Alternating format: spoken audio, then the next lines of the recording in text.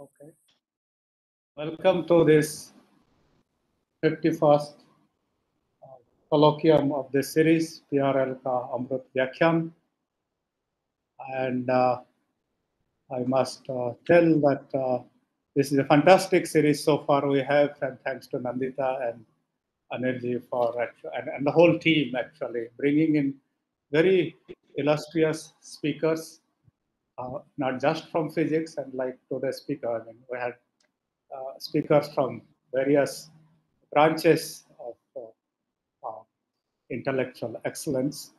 And this is a part of the series called PRL Ka Amrut Vyakhyaan to mark the 75th year of our independence and also 75th year of PRL. PRL started in 1947 also. So we had a lot of interesting, fantastic talks like today I look forward to, and we are actually lucky to have Mr. Luis Miranda, ISPP International, sorry, yeah, is it International School of Public Policy, and or it's Indian School of Public Policy, ISPP. I know it very well. And he is the co-founder of it. And thanks, Jerry, for taking the initiative in bringing him, making him to agreeing to give a colloquium here.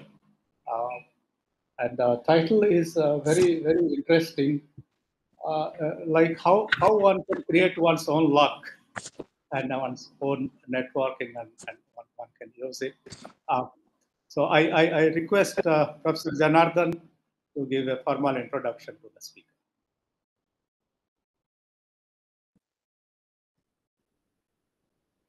Professor Janardhan.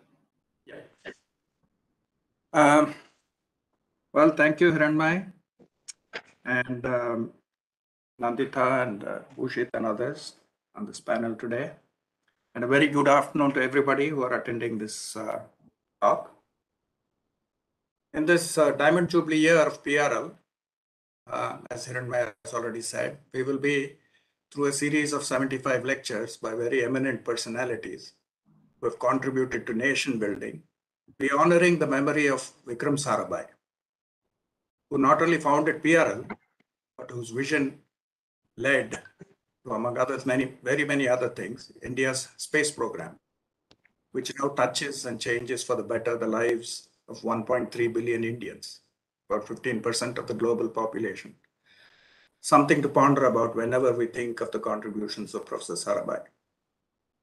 So on an occasion such as this, it is therefore a great privilege and honor for me to introduce to today's audience, my classmate from St. Joseph's Boys High School, Bangalore, my friend of nearly 5 decades, Luis Miranda, who is currently the chairman and co-founder of the Indian School of Public Policy, which is the country's first school of public policy that is focused on governance reforms rather than economic reforms. You know, a vast majority of people can be described quite simply by the profession they are in. For example, astronomer, solar physicist, doctor, pilot, banker, and so on. But Luis Miranda is an exception. He is a multi-talented, multifaceted personality and wears many hats. One could describe him in many ways as an entrepreneur, a chartered accountant, an investment banker, a venture capitalist, or a founder of institutions, having been one of the founders of HDFC, a CEO. He was the CEO of IDFC Private Equity, which he was also involved in creating. He's a teacher. He teaches a course at the Booth School of Business in Chicago, a blogger. And I would recommend that all of you follow some of his blogs in Forbes and Spontaneous Order for his very sharp and unique insights into a variety of topics that affect us all. In addition, he's also an athlete. He has played rugby at the club and national level for several years. He's a philanthropist, having pledged to give away half of what he has to charity. And he's a mentor for Catholic youth in Mumbai to get them more involved in activities of the church. After schooling in Bangalore, he moved to Bombay to do his BCom. which he obtained in 1982. Following this, he did a CA, working at Pricewaterhouse between 1982 and 86. And Pricewaterhouse, as we all know, is one of the big four consulting firms in the world. He then took a year off from academics and worked for KPMG, Dubai, between 1986 and 87. And KPMG is another one of the big four companies. And after that, he shifted to the world-renowned Booth School of Business at Chicago, which, since its inception, since the inception of the Nobel Prize in Economics, has produced 9 Nobel laureates, the last being in 2017, and 3 Nobel laureates currently are on its faculty. He obtained an MBA he did an MBA between 1987 and 89 from the Booth School at Chicago. And while there, he received the Dean's Award for Distinction for helping develop the only compulsory course taught at Booth School today. He returned to India in 1989 and worked for a decade in Treasury, Citibank, HSBC, HDFC, before embarking on testing his entrepreneurial skills by helping found HDFC and IDFC Equity. I could go on and on, but time is of essence today. So with this brief introduction, let me thank Luis Miranda for having found time from his hectic daily schedule to talk to us today, and I invite him now to deliver his talk entitled Luck and Networking, How It Can Help You. The floor is yours, Luis. Thank you, Janardhan, my friend of 50. It makes us all sound so old, but we are old, I guess. But you made me sound so good. And I also want to thank Hiranmaya and Nandita for this chance to speak today, and congratulations to PRL on 75 years. It's been fascinating. The legacy has been the cradle of space science in India. The physical research laboratory is fabulous. And as the country celebrates 75 years, so do you guys. So when Janardhan asked me initially, Louis, can you speak? I said, what am I going to do with a bunch of scientists? I didn't know what I could say. So I said, I want to talk about something which is off the wall. And just because, I was never the smart guy in the room.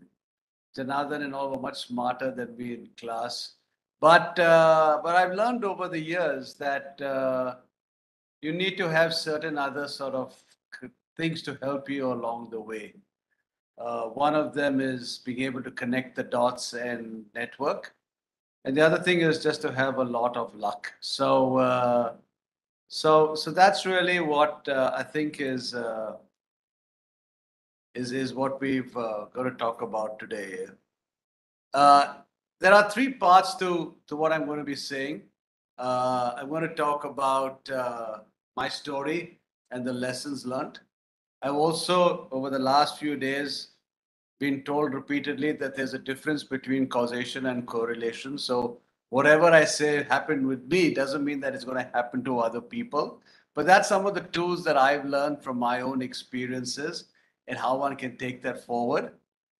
And because I'm dealing with a bunch of research people, scientists, I was told that in research writing and academic writing, you sort of lay out the various points, and at the end comes the comments on what the conclusion is. So we'll look at that. And this issue of the things that I'll talk about today, does that apply to everyone? No, it's just my story of how things helped me get to where I am today. Malcolm Gladwell wrote a book called Outliers, where he said that people who become great have spent 10,000 hours. That's the magical number of working on it. So Bill Gates spent 10,000 hours understanding programming and then became this rich guy at Microsoft. Similarly, this golfer, it's embarrassing, I just blank out on his name, this great golfer, he spent 10,000 hours practicing and he became great. But that doesn't mean that if you didn't spend 10,000 hours, you will not be great. Nor does it tell you that if you spend 10,000 hours, you may not also be great. And I go back to a course that I took with a philosopher called Yuval Harari, a social scientist. And he said when he started the course that I'm going to be talking about things that happened 70,000 years ago. There was no history written at that time. I can't prove that I'm right, nor can you prove that I'm wrong. So just sit back and listen to a different point of view. And that's what I'm going to talk about today. I'm going to talk about my story. Goes back to 1976. I finished school with Janardhan. And I did my BCom. Why? Because my dad told me to do so. I did my CA after that. Why? Because my dad told me to do so. I was a good son. And then I did my MBA. Again, why? Because my dad told me to do so. And then in 89, I got an offer to come back to India and work with Citibank. It was not the job that I was looking for. I went for that interview to New York only because it was a free trip to New York. And I met this chap called Jaidev Iyer, who talked about this fantastic job, which I could use, and it paid me peanuts. I was the lowest paid guy in my graduating class, and people told me that I was crazy to come back to India. Now, why did Jaidev offer me this job? Because he had spoken to people who I'd worked with in the summer, and we therefore knew common people. And he was told that I'm a good guy and I should sort of join. And I came back to India. People said I was crazy. This was before Manmohan Singh came and opened up the economy. Then in '94, I had enough of working in multinationals, and I decided that I'm going instead to. I got a call one day from, again, someone senior who I used to know earlier, and he said, "Louis, we're starting a bank. Would you be interested?" And I said, "Sure." And people said, "You're crazy. How can you leave a foreign bank to join an Indian bank?" And I came on board, and the bank we started was HDFC Bank. And today, it is the most valuable bank in the country. We never thought it would be like this 25 years ago, 28 years ago when we started it. But that's sort of where the bank ended up. And again, people said, "Louis, you're crazy. You can't leave a foreign bank and join an Indian bank." Similarly, in 2000, I left the bank. I decided that I was intrigued by the dot-com bubble. The crash had already happened, and I was leaving valuable options on the table, and I decided to join a small venture fund. I was there for 2 years. I left a lot. I lost a lot of money because I didn't sort of take my vested options. And then I got a chance, and then 2 years later, I reached out to one of my mentors, Deepak Parekh, and I told him, "Deepak, I'm looking to do something on the development side." And he says, "Come and meet me tomorrow." So I go to meet him the next day, and he tells me, "Louis, we've got a mandate from the government to set up an infrastructure fund. Why don't you set it up and run it?" And I said, "It sounds good. I always wanted to do something like this in my free time. Now I do it full time and I get paid. Only two problems. One, I've never made an investment in my life, and two, I knew nothing about infrastructure." And here was I setting up India's largest infrastructure fund at that time. Again, people said, "You're crazy. You can't make money investing in infrastructure. You can't raise money to invest in infrastructure." And I had no idea what I was coming for. All I knew was that our infrastructure was really bad. And if we didn't work on improving it, this country is going to go down. So we would figure out a way that, we can get this to work. And then in 2010, after proving that we can, and in 2009, we got awarded the best infrastructure asset manager in Asia. In 2010, I had enough. Our kids at that time were 13 and 15, and I said, before they go off to college, let me stay at home and traumatize them. So I stayed at home and traumatized them. I'm a terrible father that way. And then again, fast forward to 2018, I together with a friend of mine, Parth Shah, we started the Indian School of Public Policy with the aim of democratizing public policy training in the country. and to build state capacity. And again, people said, you're crazy. You can't sort of set up a school within 1 year. You can't sort of, where were the jobs? How will you build it out? And we said, we will figure it out. We just graduated our third batch. And we said, and it's, people have been good. So I want to share a couple of slides to sort of just show you some of the things that I want to talk about. So Janardhan, since you like Calvin, I'm sure it's showing you Calvin. So life always looks terrible. We have this situation when we're sort of looking at stuff and we feel that we really can't manage it. Life's unbearable, but there's always opportunities that come across. And I'm sort of reminded of Forrest Gump. I don't know how many of you remember seeing the movie Forrest Gump. Tom Hanks was acting in the movie. And he's there with this box and he's selling chocolates. And he said, Mama said that life is like a box of chocolates. You never know what you're going to get until you bite into it, So, and he sat on the bench and he was telling people who walked by throughout the movie what his whole life story was about. And if you look at it, my story was a lot like his. A lot of things that happened to me were because somebody else came and told me this. I hadn't planned on coming back to India in '89. Someone came, and Jaidev Iyer came into my life and said, come back to India. I didn't think that I'd be setting up a bank in India, an Indian bank. The word startup didn't exist in 1994. Entrepreneurship was not this word that people talked about. And yet, in 94, I get a call from Bharat Shah. And we start HDFC Bank. And then I go to Deepak Parekh and I start IDFC, private equity. And then he suggests that to me. And then, Patsha, I just suddenly realized a lot of these ideas came from Gujaratis in my life here. Patsha, Deepak Parekh,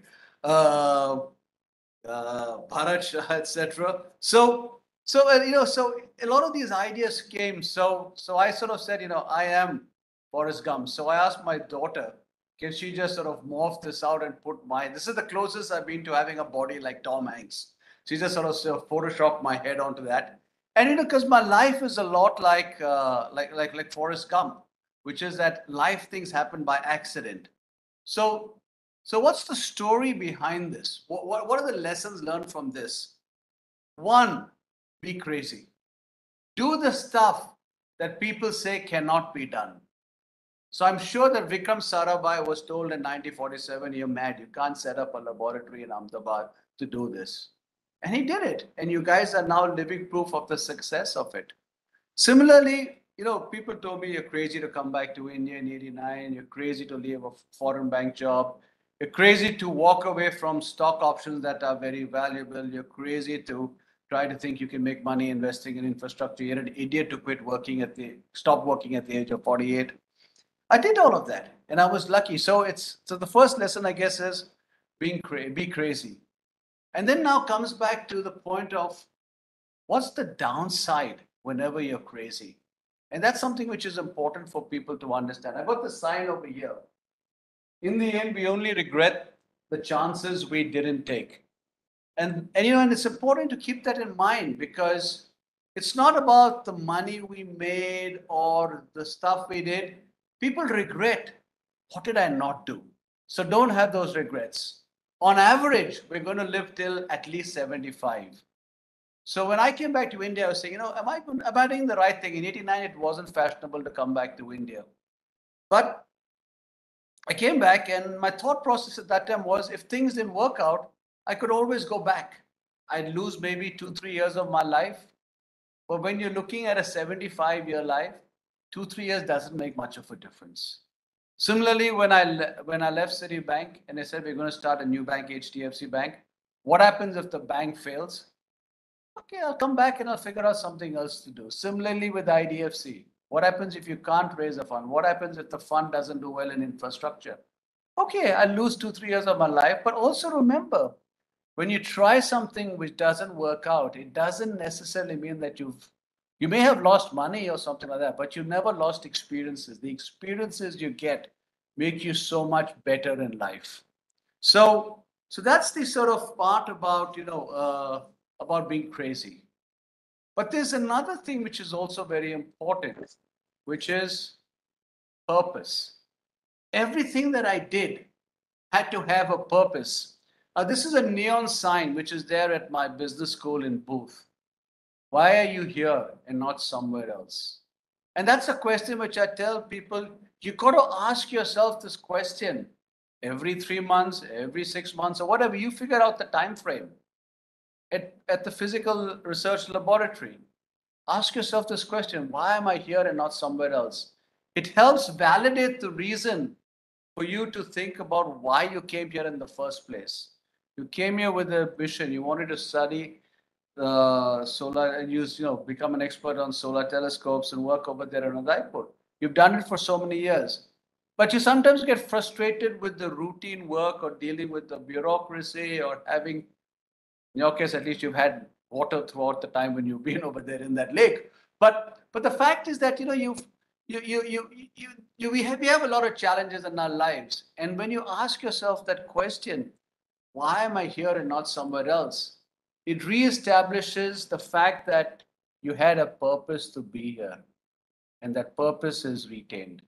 So what is the purpose of coming back to India? I said that, first of all, let's be clear. I came back to India because I couldn't get a decent job in the US, which was exciting. I got paid a lot more, but the jobs weren't exciting. The most exciting job was the job which paid me peanuts in India. But I came back because I said that if I wanted to do something, eventually I'm going to be back in India, so I might as well come back earlier. That was the purpose.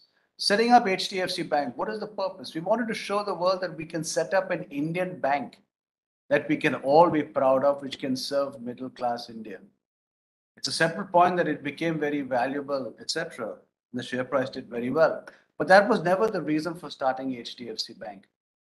And then when we started IDFC Private Equity, the purpose was really to say, we want to basically improve the quality of infrastructure in India and prove that you can make money investing in infrastructure. And we did it.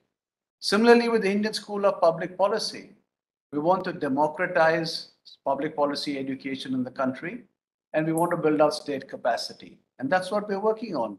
So that purpose in life is very important. So that's the second thing you want to look at. Being crazy, and whatever you do, it's got to have a purpose. Then we look at the next point, which is last Saturday, we had the convocation at the Indian School of Public Policy. And I was talking to the graduates, the graduate students, and I told them, we graduate, you guys are graduated now. 90% of the class have already got jobs. And the salaries they're earning is more than the cost of the program.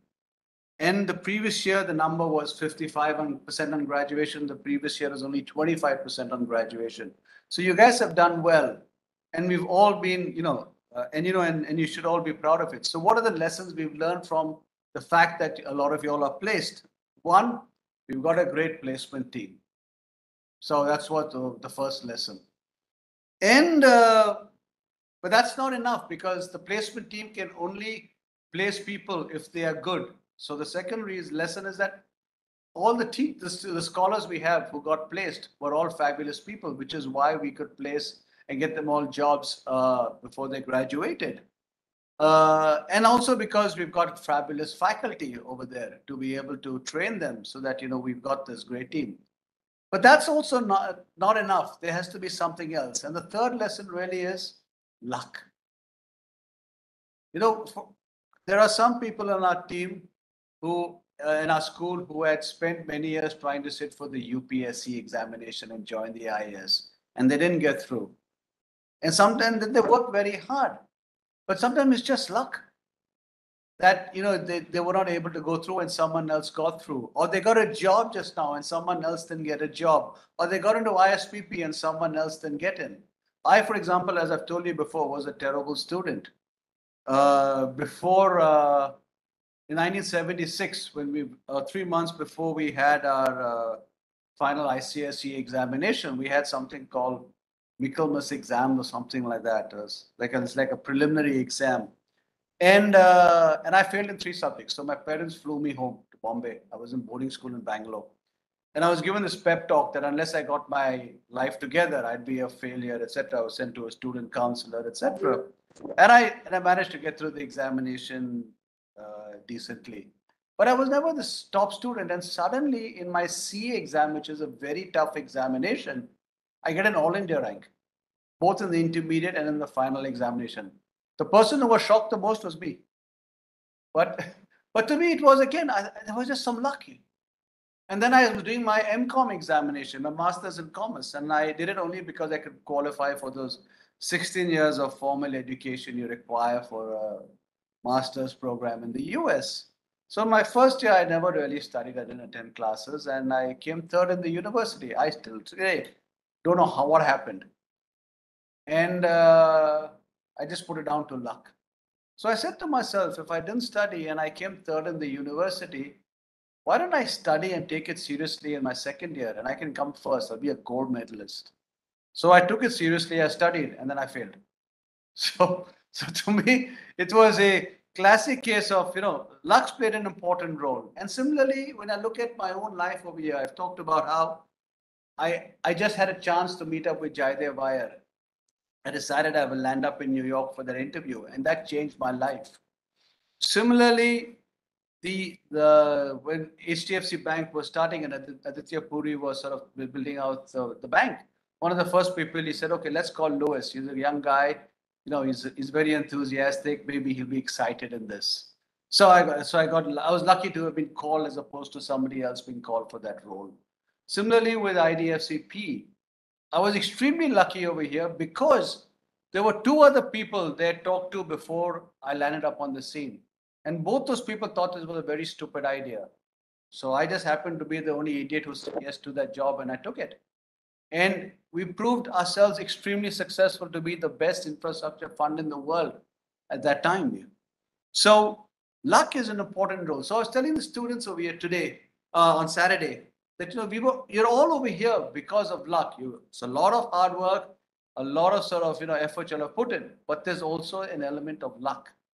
And because you're lucky, you have a responsibility to those who are not that lucky. Why is it that we are sitting over here, I'm sitting in this lovely room having a talk with you, and there are hundreds of other people who should be also talking to PRL with their experiences. But I just happen to be lucky because Janardhan and I went to school together. And that's why I'm sitting here talking to you. I'm lucky. And there could be someone else who didn't go to school with any of you guys in the leadership, and therefore didn't get a chance to come and talk over here. So we owe a responsibility to the people who are not that lucky, who either were born into the wrong family or didn't get a chance to get the right education or had some major tragedy in their life. We owe a responsibility to them to be able to help them and compensate for the fact that we were lucky and we had that chance. So then people tell me, Louis, okay, that's fine, you were lucky, you keep talking about luck. How do you create luck? So I said, I have no idea. So I go back to Google and I Google, how do people get luck? So I came across this lesson of 4 habits of lucky people by Richard Wiseman, who clearly is a wise man, but he studied at he taught at the University of Hertfordshire. I have no idea where it is, but he came up with these 4 points about 4 habits of lucky people. 1, maximize chance opportunities. If you do the same thing every day, you go the same way to work, you eat the same food, you have lunch with the same people, you go back the same way, you play cricket on Saturday with the same people, you will never have the opportunity to meet someone new. So his point was maximize chance opportunity.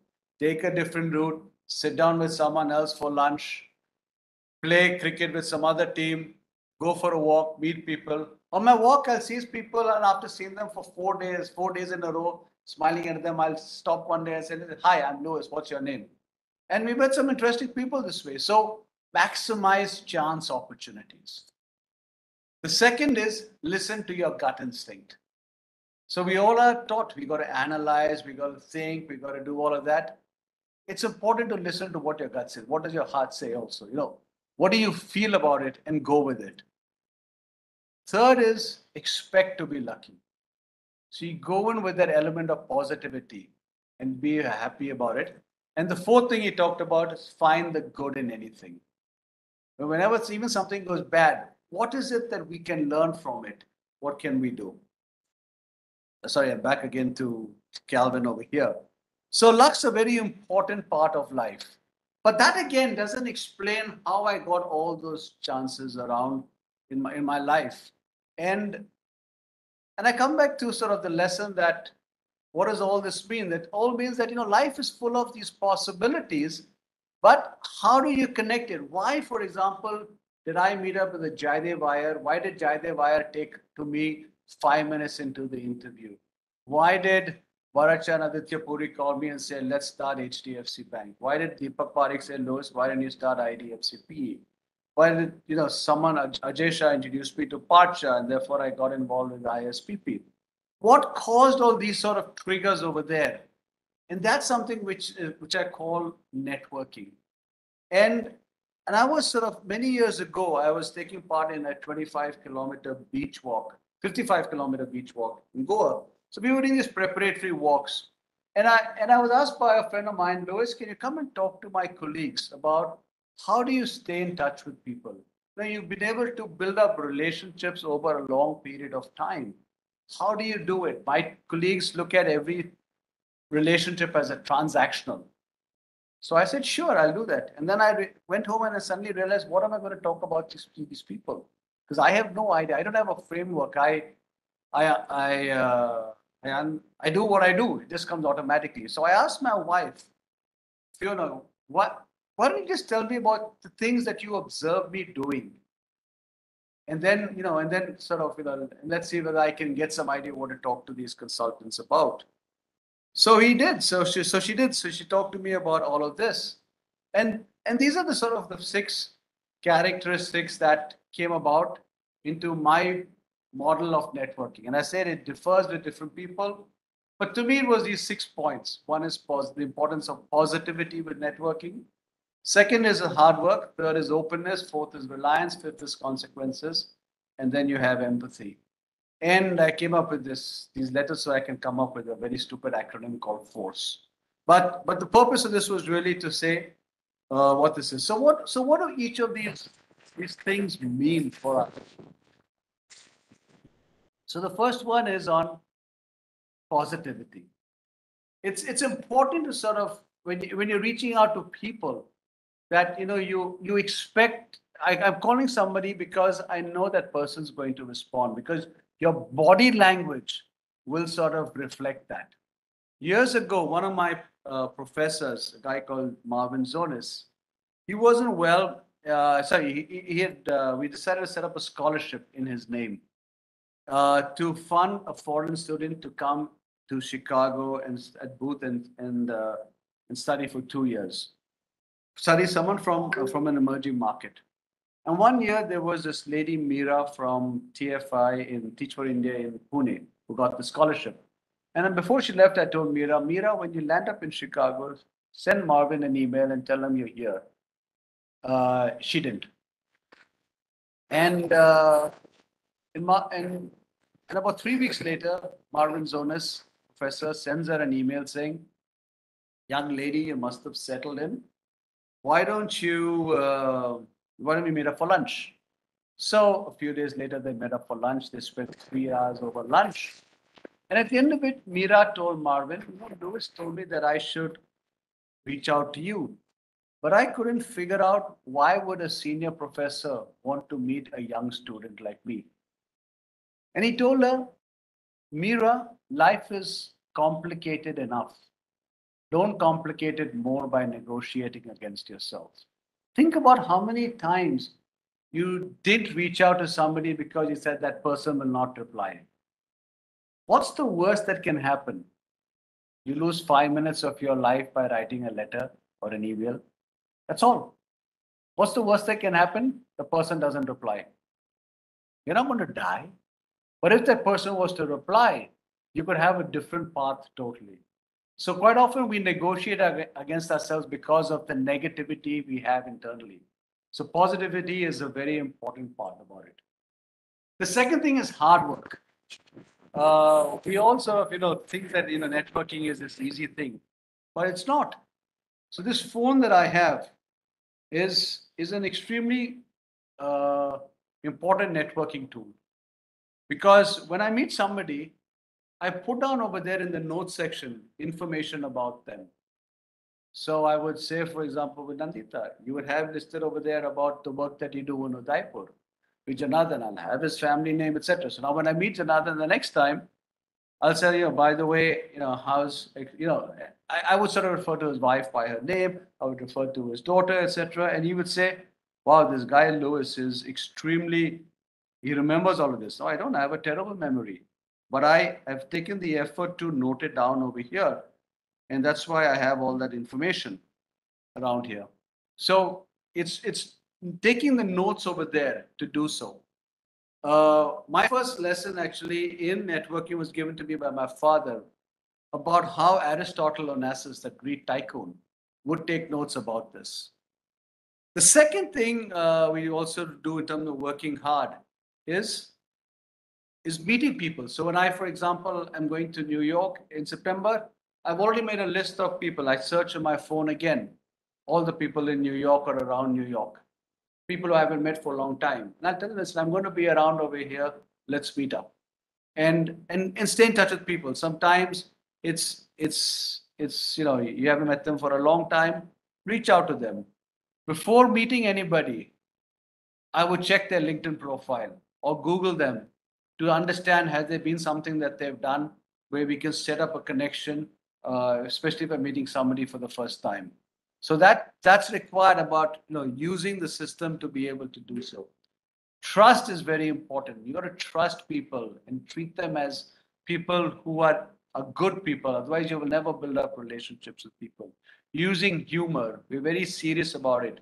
I have Calvin on my slides, so it's important to use humor and be grateful to people. Thank them, appreciate them, because that's how you build relationships with people. Then comes openness. Openness is about believing that you may not always be right. We live in this world today which is very polarized. You're either Modi supporter or you're a Modi hater. You're either sort of, anti-abortion or pro-abortion. And everyone is on this extreme. And you can't sort of agree with people on certain topics. You have to agree with them on everything or disagree with them on everything.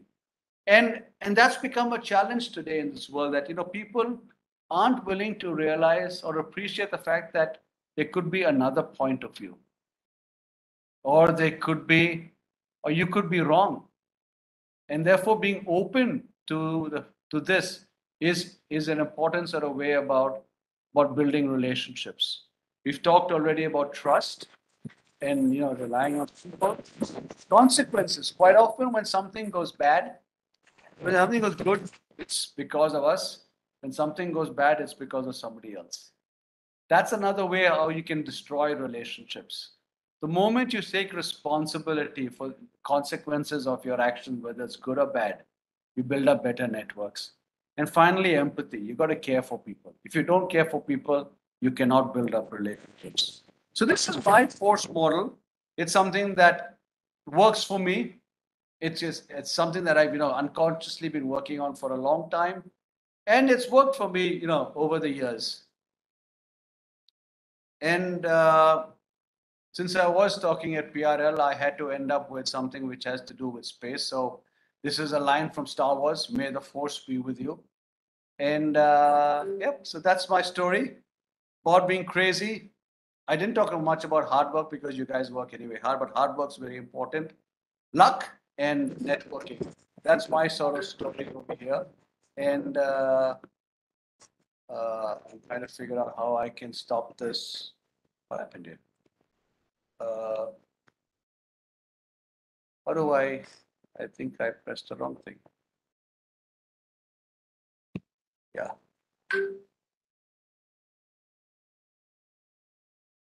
So that's my story.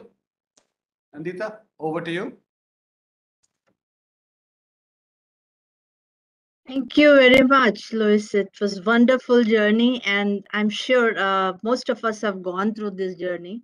And in our own individual paths, we have taken different ways, but I think we can all share the same thoughts. But it's wonderful to hear from you. And as Janardhan pointed out in the beginning, that you wear many hats, and we have seen through your journey that you really have taken up the right opportunities at the right time.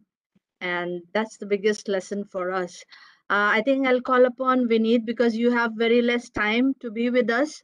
So I'll call upon Vineet to conduct the question and answer session. Vineet, over to you. Yeah, thank you very much, Luis, for such a wonderful talk, and especially your last slide on Kylo and Darth. That was really interesting, and the message that may the force be with you. That was really good and interesting to watch, because I'm a very big Star Wars fan too. So look at that way. Okay, so now we will start the question and answer session. So what I will do is that we will have question and answer from our YouTube audience and the audience on WebEx as well. So I will first upon call, invite our WebEx audience to ask their question directly to you. They can raise their hand and they can directly ask the questions to you. So,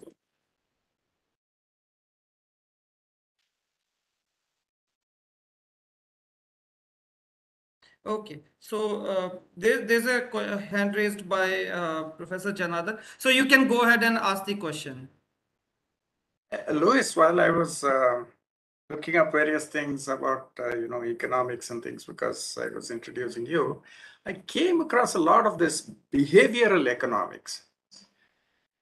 What exactly is that? I mean, I know it's not connected directly with what you've said, but in a way, I mean, I know that the stock market and things can be influenced by the way that people behave, but is it a science? I mean, can you? So, I went to the University of Chicago, which built out this lot of theories about behavior, about efficient markets, and and why people are rational. And a lot of economic theory was based, therefore, on those ideas of the people are rational, markets are efficient, and therefore, when A happens, when there's something like A, then B will happen, etc. And some of my professors at Chicago, people like Gary Becker, George Stigler, Gene Farmer, all who won Nobel Prizes, talked about that. And then there were these behavioral economists, like we had the guy from which Rilo was there, but people like Richard Taylor, etc., who came and said, people don't behave rationally. Markets aren't efficient. And therefore, that you need to also account for the fact that people behave differently. They all don't behave the same way. And so behavioral economics really studies the effects of psychological, cultural, social effects on the way people take decisions. And that's really what is done. So initially, when they came up with the fact that people don't behave rationally, they were laughed at, and they were told, like, you just are sort of talking about anecdotal stories, but in large you don't have it. But over time, it sort of developed into the fact that it's become a regular stream. At the Indian School of Public Policy, we teach behavioral economics because it's important to understand that people behave differently. But at the same time, I think they all look at data, they look at information, how they process it can be done differently because people analyze or look at things differently. But that's really what's happened. And in places like Chicago, you have people who've been strong behavioral economists, Richard Taylor, who won the Nobel Prize. And then you have people who think that it's rubbish and also win the Nobel Prize for their point of view. But that's really what behavioral economics is about. Adding elements of economics and psychology to understand better why people behave the way they do. So, and then, what is the consequences of it? So So, I mean, Richard Taylor gives this example of, how do you incentivize people to eat more salad? So you can either reduce the price, etc. But what they found is the most effective way is to put salad near your checkout counter. So while you're waiting over there for the line to move forward, while to pay for your lunch in the cafeteria, you see the bowl of salad and you pick it up. Things like that. Things which are not rational, etc. to think, but that's the way we behave. So that's behavioral economics. Thanks, Louis.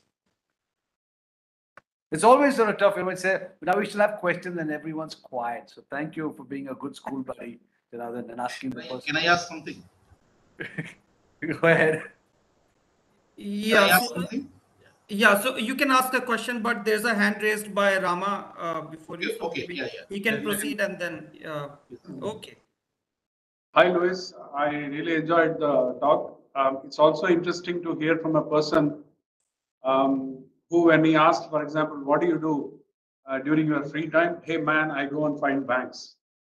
I have a question. In your entire that force concept, where is this factor called opportunity fitting in? Tell me more about the question. What do you mean by opportunity?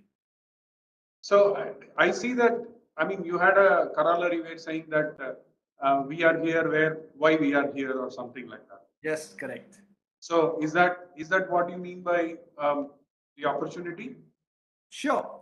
There are two parts to this, and I don't know whether I will address your question correctly. One is, I've realized over time that whatever I've done in the last 33 years since I've graduated, everything 100% data-based is because whatever I was successful in doing is because somebody else suggested that. Louis, why don't you try that? So when people ask me, so Louis, what's your next plan? I said, I'm waiting for somebody to tell me. Because I realized that whenever I have tried to go out and say, let me try something, I have 100% failure. But whatever's worked out, and my whole life has been this exciting thing because I've had these Forrest Gump opportunities thrown at me. So when I look at opportunity, it's really what are the sort of chances, the options given to me by people who know me. So it's not that there was this random person who sort of walking on the street says, hey, you bald guy, why don't you go set up this infrastructure fund? No, it's somebody who knew me. And that's important. How do you build up some of these relationships? I use this great example of someone who is from the IS in Gujarat, a guy called DJ Pandian. So I met DJ Pandian way back in 94 when we started HDFC Bank. He was there representing the Ministry of Finance at the opening of HDFC Bank. And I got talking to him. I had no business reason to deal with him. I was in the treasury. He was looking at some, foreign investments in the Ministry of Finance. But whenever I'd go to Delhi, sometimes I would meet up with him and have a cup of chai. No business stuff. We just became friends. And then and I lost touch with him because he moved back to the Gujarat cadre. Fast forward from then to 2003, I've started now IDFC Private Equity. And one of my colleagues brings this investment opportunity to us, Gujarat State Petronet. So I said, okay, who's on the board? And I see this name, DJ Pandian. Now, it's not a common name. So I said, can you just check up with his office? And it says DJ Pandian, IAS.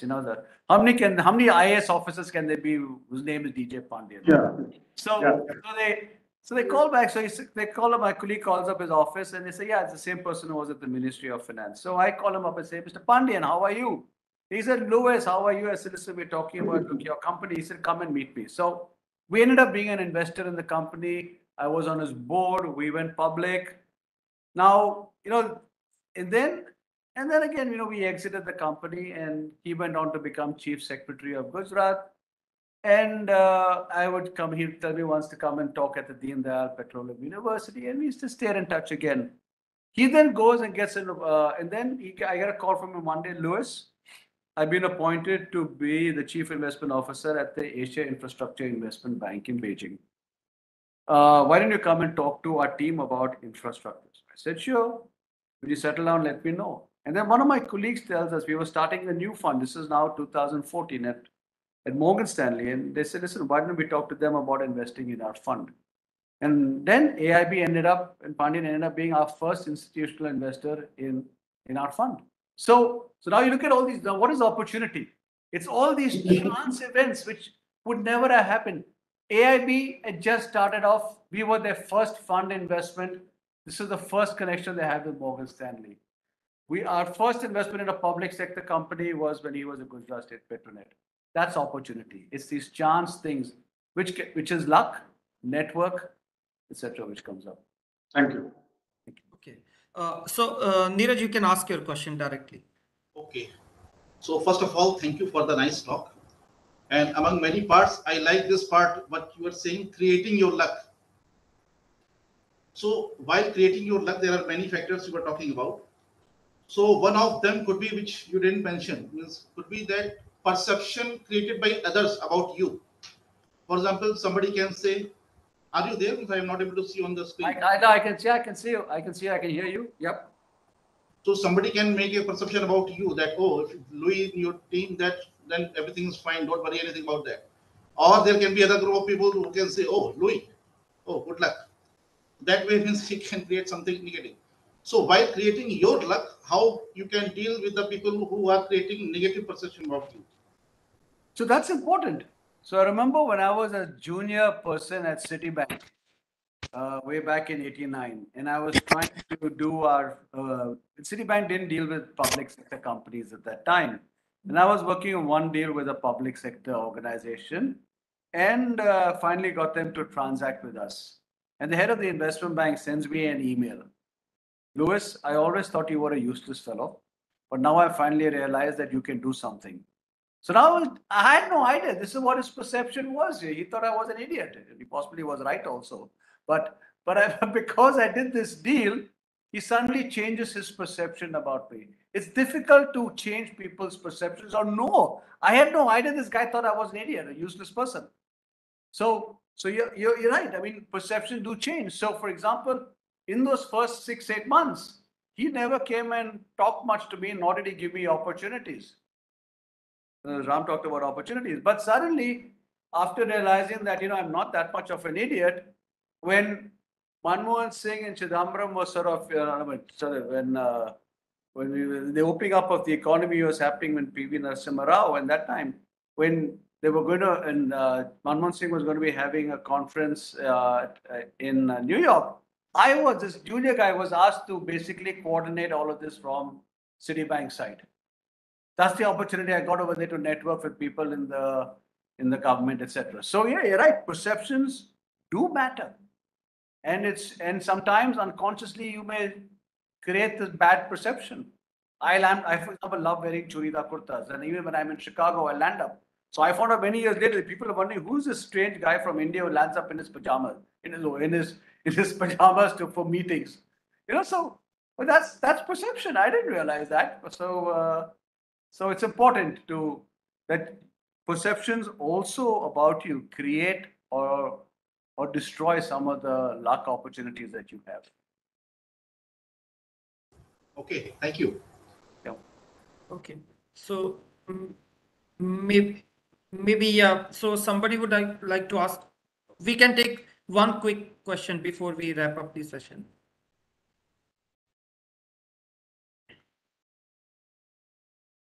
So I want to talk about, okay, there's no one else. Can I just sort of talk about an example of networking in the science and technology space? Yes, definitely. You can go ahead. Yes. So about a couple of years ago, maybe about that, there was this entrepreneur, a guy called Varun Agarwal, who approached us at CCS and said, I want to sort of figure out how we can improve policies in science and technology. And I did talk to Janardhan also at that time. And we decided to create this foundation for the advancement of science and technology. And it's another example of luck, networking, etc. Because we had never thought about it at CCS, the Center for Civil Society. Varun had heard about the work that we do on policy initiatives and said, okay, why don't I work with CCS and fund them? We reached out to various people to be on our advisory council. One of them is the wife of one of our classmates, Matthew's wife, Gagandeep Kang. We reached out, we needed to get someone who would be a rich industrialist. Again, I reached out to somebody who reached out to somebody else, and Chris Gopalakrishnan came onto our advisory board. Kiran Mazumdar Shah came on. So it's that network again, which created this opportunity for us in the science and technology space. So similarly, when PRL would have been set up a long time ago, I'm sure Vikram Sarabhai went to a lot of people in his network and tried to get this thing set up. And that's why we're all sitting over here celebrating 75 years of the Physical Research Laboratory.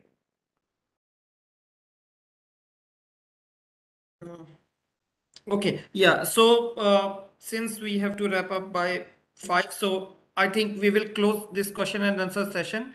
And Thank you.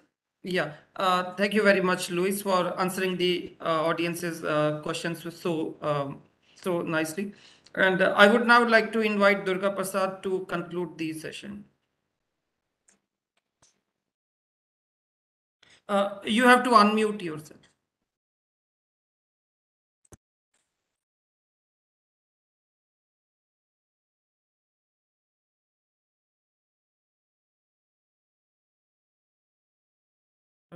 Durga, you're not audible. Your mic still shows, yeah.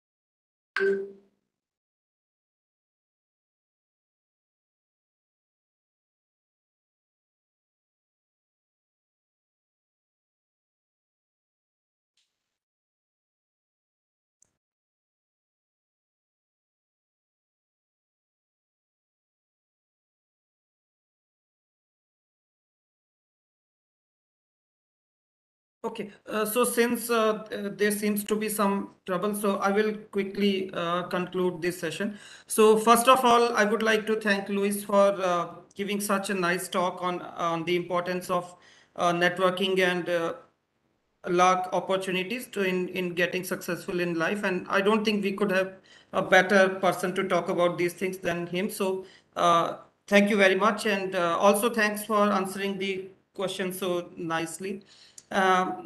Yeah, so now I would like to thank the Director PRL, Professor Anil Bhardwaj, and also the committee members on PRL Ka Amrit Vyakhyaan for organizing and successfully conducting the 51st episode of PRL Ka Amrit Vyakhyaan. And this event is being organized as a part of Azadi Ka Amrit Mahotsav. So do check all PRL social media accounts for upcoming events being held at PRL, especially PRL Ka Amrit Vyakhyaan. And we'll be looking forward to next week on Wednesday at the same time for next episode for some interesting talk. And with these words, I would like to conclude this session. Thank you very much, all. Thank you, Vineet, and thank you for the opportunity to be here again. Thank you. Thank you very much. Thank you. Thank you, Luis. Welcome.